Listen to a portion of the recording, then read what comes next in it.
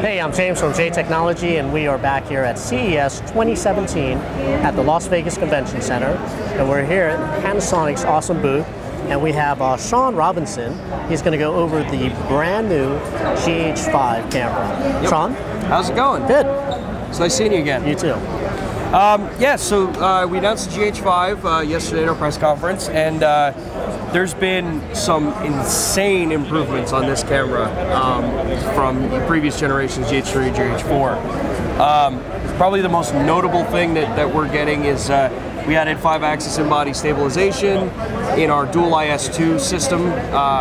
So the sensor shift stabilization pairs with the optic stabilization, gives you an extra level of stability in the vertical and the horizontal shift areas. But then we also added stuff like 4K 60p internal recording, 4K 30p and 24p that's in 422 10-bit color. Jeez. 4K 60 will be in 420 8-bit. Okay. But if you want 4K 60p in 422 10-bit, out over the HDMI to an Atomos Inferno, we'll let you record into that stream. It's a new sensor. It's a 20 megapixel micro four thirds chip with the low pass filter removed. Okay. So for still shooters, it's going to be a big improvement over what we've had before. And even things down to, like, we changed the color science, so colors are more natural looking. We added auto ISO implementation with minimum shutter speed for still shooters, with the ability to use exposure compensation during the video recording, and in stills and in full manual. Okay. So we've massively bulked everything up for both stills and video shooters across the board. Nice. And I also noticed that you're going to have 2 SD card slots on this? Correct, yeah. So the GH5 implements 2 UHS-2 class card slots that allow you to do some relay recording or distribution recording, and even like the overrun recording. Yeah. So it lets you really take the camera and do what you know, $10,000 plus cameras have been able to do now for a $2,000 price point. Nice. Yeah. And what on the cards? What are the largest sizes right now that can are accepted in this camera? So the camera it's SDXC compatible, which means it'll also be able to run all the way up to whatever I think the theoretical top limit for UHS-2 cards is. Okay. So I think it's like 2 terabyte or something like that. Something like that, yeah. So yeah, you won't have a problem with storage on this camera. Okay. Any other features on this new model? Yeah. So we've upped the 4K photo and that whole process that we've started. Okay. We've now added 6K photo.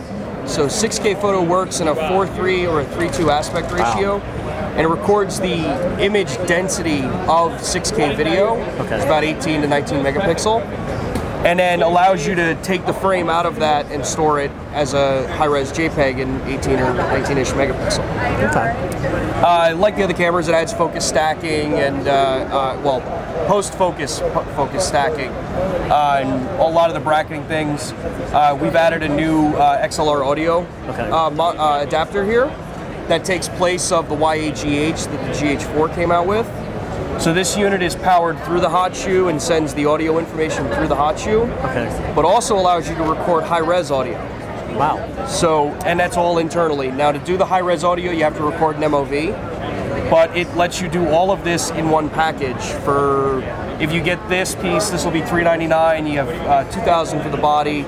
So you're talking around $2,500 total if you're with memory cards, maybe more, for a package that honestly probably won't be beat for a very long time. Yeah, that's a good price range right there. I mean, for this type of camera and the features it has. Oh yeah. We also did some other cool stuff too for the shooters that use external recorders.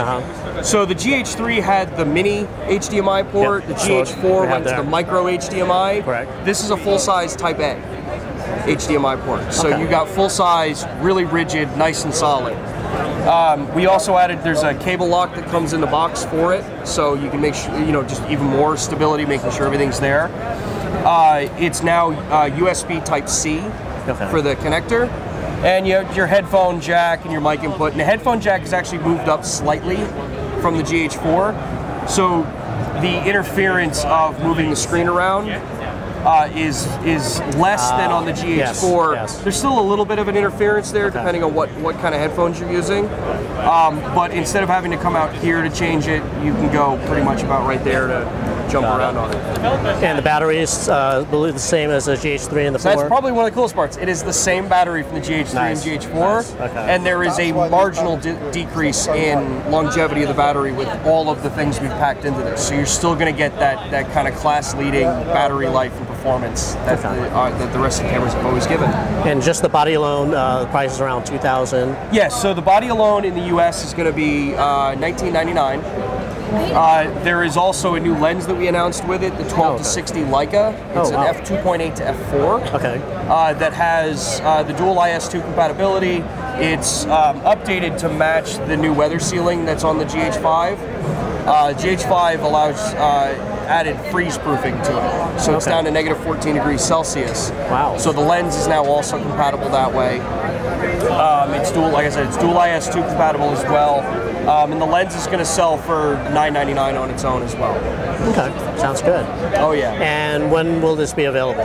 So GH5 is going to start shipping in middle to the end of March. Well, actually, end of March into April. So a few months from now. Sounds good. So can I special order one right now? You can order them at any of the photo specialty dealers or Panasonic.com or any of the any place you can find a camera. So yeah, pre-orders are being taken now.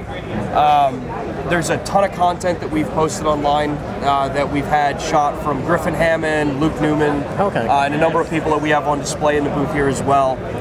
Griffin Hammond shot a video called Hand Cut, which is about, it's all shot in 4K 60p, and it's about bars in Manhattan in spherical ice cubes and things like that, and it's a really, really cool video we did there. And then Luke Newman shot a video for color grading to show how flexible the camera is with V-Log. That's called Beyond the Grid. And all of those are posted online as well. So you guys can see those things and take a look. Okay, well, thank you, Sean. Thanks very much.